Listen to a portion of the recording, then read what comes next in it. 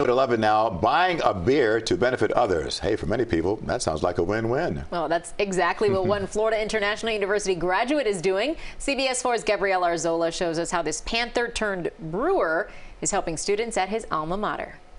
There are many ways you can give back to your alma mater, but here at FIU, you can now show your Panther pride with a pint.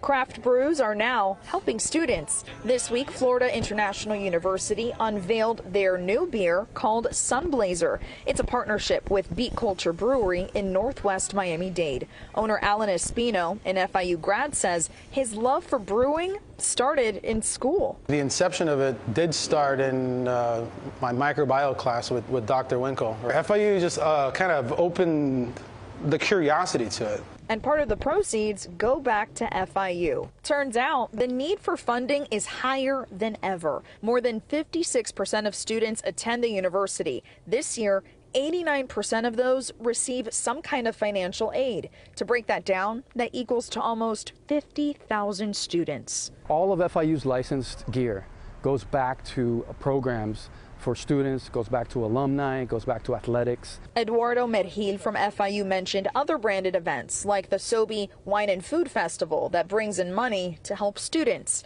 After 2 decades, the Miami Beach event has brought in more than $34 million to the school.